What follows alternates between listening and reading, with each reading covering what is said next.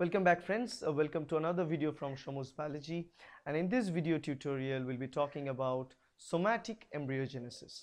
So you probably heard this name embryogenesis earlier, right? And you all know embryogenesis means the development of embryo after the fusion of two gametes together, right? That means the fusion of gametes will form a 2n number of nucleus containing cell that is known as a zygote, and the zygote will divide and it will produce an embryo, right? That embryo will grow and divide and produce a mature organism. That's the conventional plan of embryogenesis. Now, what is somatic embryogenesis? In normal embryogenesis, as I told you, we have two different cells. Both of them are n number of nucleus containing cells, hopefully one male cell, one female cell. I'm talking about plants here, but also I'm drawing it like a sperm here, but it's whatever it is, just to differentiate between the male and female type. Okay, and after the fusion it produces the 2n number of nucleus containing cell. Okay, so that is known as zygote. Once the zygote is formed, then the zygote will go and divide, right? The zygote will divide and differentiate, and they will produce the mature embryo. And that embryo can grow and ultimately give us the organism.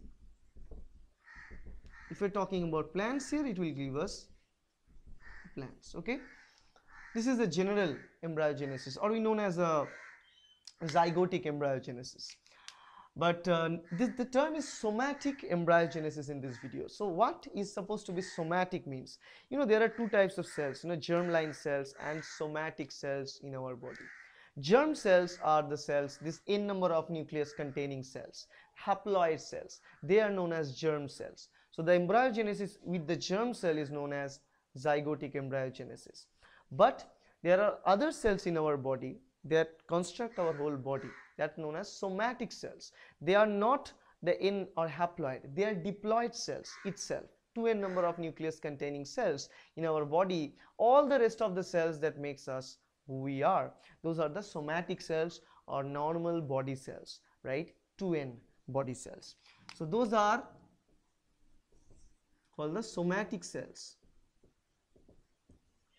So normally embryo is produced due to the fusion of two haploid cells or two gamete cells, but in this case we will see embryo will produce from a somatic cell. That is the difference between the conventional embryogenesis and the somatic embryogenesis. Now, somatic embryogenesis can be achieved in plant cells very easily, and once we achieve somatic embryogenesis, we can grow the plant. We can produce artificial seeds, and also we can go for some plants. Let's say a plant gets infection due to some sort of reason. That infection, we cannot grow that plant, we cannot take up cells from that plant for tissue culture.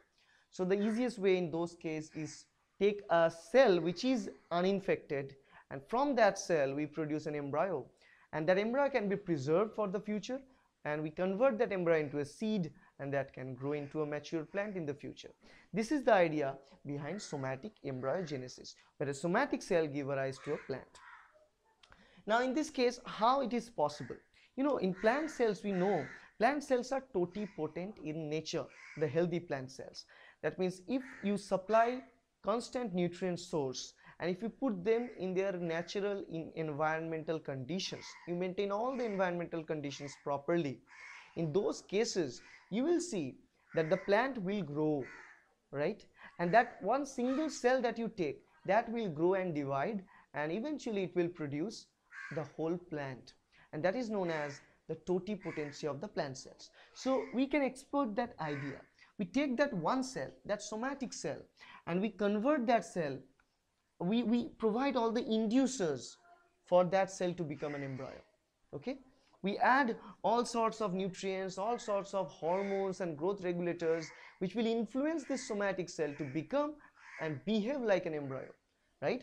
Though the embryo of somatic cell will not be the same type the embryo produced by the zygotic cells, because the embryo in case of plants which is produced by the zygotic cells or the gamete cells, those embryo that is much more constructed, much more well constructed actually, and that is filled with all the type of membranes outside, seed coats and stuff. All right, endosperm, seed coat and stuff. While the somatic cells don't, or somatic embryos don't have any seed coats or endosperm and something like that. Okay, so they have heaven difference in structure, but the functionality can be retained. That means the idea of developing the plant can be retained. So we can get a fully mature plant from the somatic embryo, just like the zygote or gametic embryo. Okay, so what we do in this case, we take a somatic cell and we induce this cell. Okay, the first stage is known as induction. We do some sort of induction. So due to this induction, the cell will differentiate. That somatic cell will get certain factors. We provide many important factors. I'm going to talk about the factors later. But once you induce that, the cell will start mature or maturation. This is the second stage, maturation. After the maturation, development of embryo. These are the three different major stages of somatic embryogenesis: induction, maturation, and development of embryo. Okay, once the embryo is developed, it will develop into a plant, right? And we can do so many things with that. Now the thing is how we induce the somatic cell to actually, you know, in plant cells we don't need so much of inducers. We need some proper nutrient sources, we need some growth regulators or hormones like auxin, gibberellin, cytokinin, like this, and if you put them, you'll start grow. Now in this case what we require auxin a lot. Okay, auxin plays a very important role at the very early stage of somatic embryogenesis. When you put auxin in this, so the cell will start grow and dividing, start growing and dividing a lot. Very fast division is occurring, and after some time we stop providing them auxin, right? And then we start providing them gibberellin. Okay, because it's found out that if we continuously provide them auxin, after time it will not help the plant to grow, and it will actually have a negative effect for that.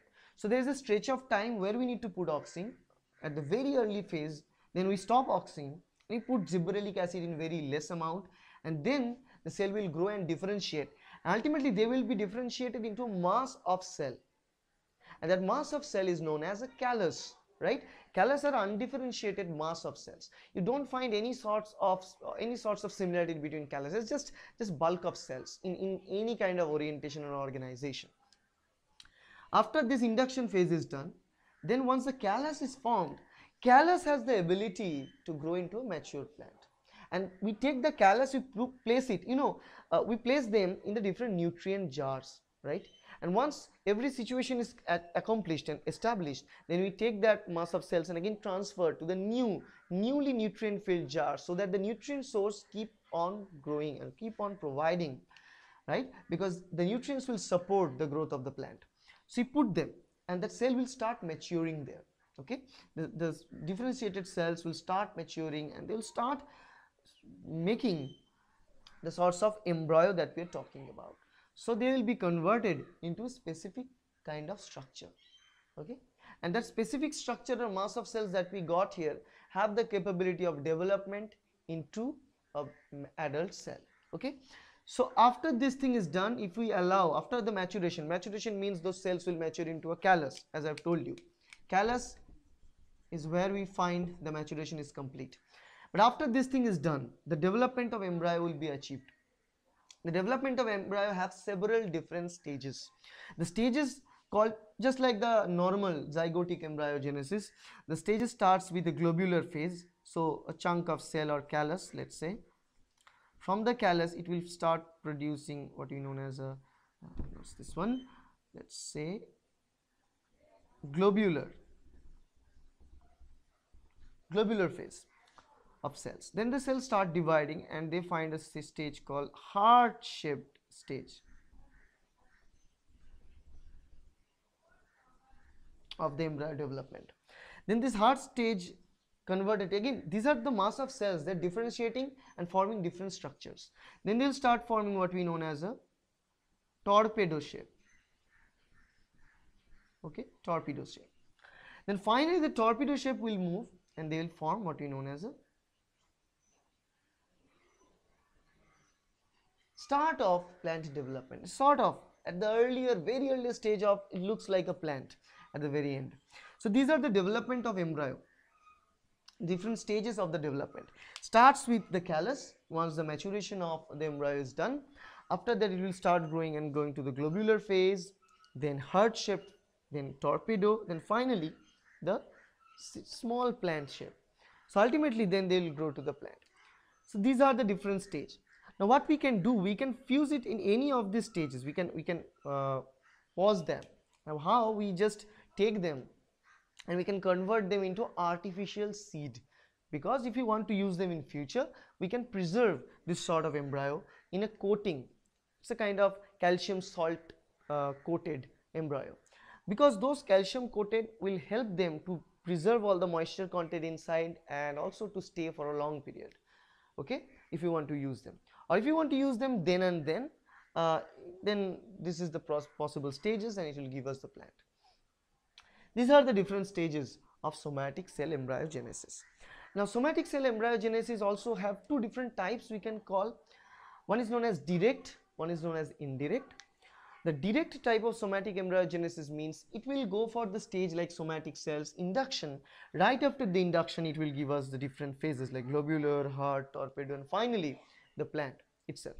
So it will not involve the production of callus, right? And the examples are very less though, but it will not involve in the production of callus. While the indirect one involves the production of callus, and most of the type of somatic embryos that we know of are of this indirect type, which will produce a undifferentiated mass of cells or callus at the first, then the callus will grow and divide into the mature embryo. Okay, so these are the idea: direct type, indirect type. The direct type of embryogenesis, somatic embryogenesis example is if you take peanut and grow them, it's a direct type. Okay, now indirect type, there are plenty of examples. Asparagus is an example. For coffee leaf, if you take the cell from the leaf, this twin somatic cell from the leaf for a coffee plant, you will see the indirect type or callus formation, then all the stages of embryogenesis in that. Okay, so what are the advantages and disadvantages of somatic embryogenesis? Somatic embryogenesis is advantageous in certain cases where a plant is infected or some problems to grow. It also helps us to produce artificial seeds which can rapidly grow once we put them into the natural condition. It's also important for certain types of plant species which we cannot reproduce them naturally. It's kind of difficult to reproduce them naturally. We can do that using somatic embryogenesis. So these are the major advantages of somatic embryogenesis. And also we can go for and use this somatic embryogenesis process, and we can produce what we know as anther culture, and we can produce haploid plant species. Haploid plant species are very important for many different experimental purposes, right?